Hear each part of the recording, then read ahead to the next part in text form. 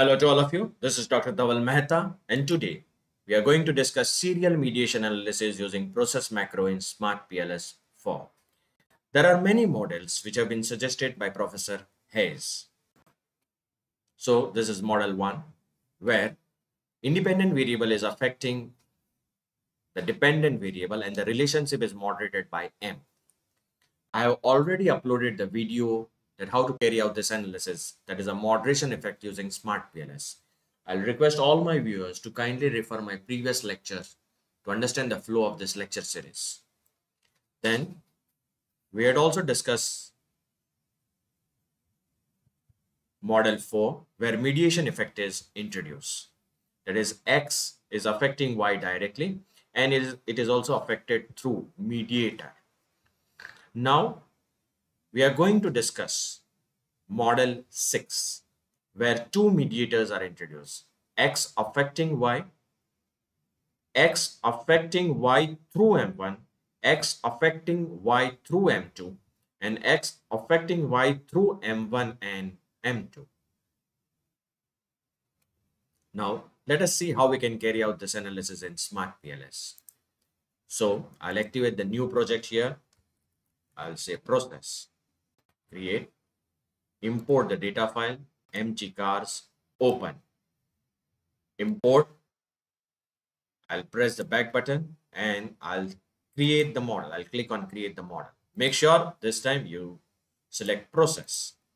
I'll specify here serial mediation.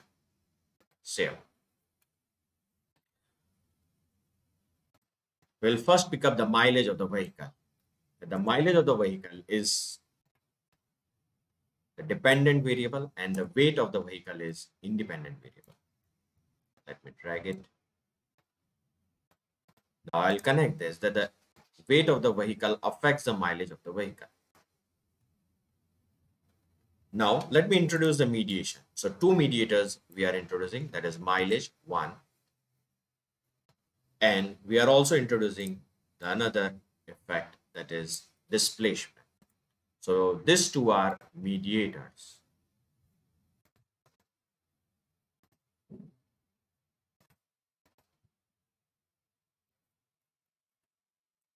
Now let me connect the arrows. Weight affecting the horsepower of the vehicle and horsepower affecting the mileage of the vehicle. Weight affecting the displacement of the vehicle and displacement affecting the mileage of the vehicle. Weight affecting the horsepower, horsepower affecting the displacement, and displacement is affecting the mileage. So this is a model which we have created. So this is model number 6 and we want to see the effects. So how we can do this? We'll go in calculate, run the bootstrapping, start the calculations, go in open report, click on path coefficients. Now you can see here the p-values have been generated. If p-value is more than 0.05, the effects are insignificant. If p-value is less than 0.05, the path coefficients are significant. So the effect of displacement to mileage per mileage of the vehicle is insignificant because the p-value is more than 0.05. All other effects are significant. This we can further confirm by clicking on confidence intervals bias corrected. If 0 is present in this two confidence interval, it means that effects are insignificant. If you see displacement to the mileage, negative to positive, there is a presence of 0 in it, it means that this path coefficient is insignificant. Positive to positive, 0 not present, it means that this path coefficient is significant. Negative to negative, 0 is not present, again it means that this path coefficient is significant. Positive to positive, 0 is not present, again this path coefficient is significant.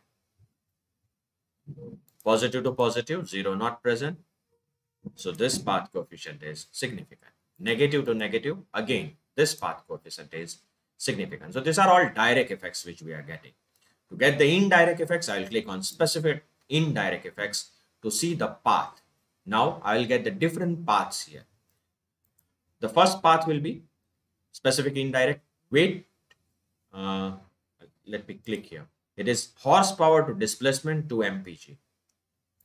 Horsepower to displacement to mpg first. Then weight to horsepower to displacement to mpg. So this is this effect. Weight to horsepower to displacement to mpg. Now we will have to see the p-value of all of them. The specific indirect is significant for if the p-value is less than 0.05. So weight to horsepower to mileage is a significant part, 1, and weight to horsepower to displacement is a significant. All other indirect effects are insignificant because their p-values are more than 0.05. Moreover, if you click on R square, it will generate the R square of all the endogenous variables. So you will get R square from here. Similarly, R square adjusted, and you can also report F square statistics from here.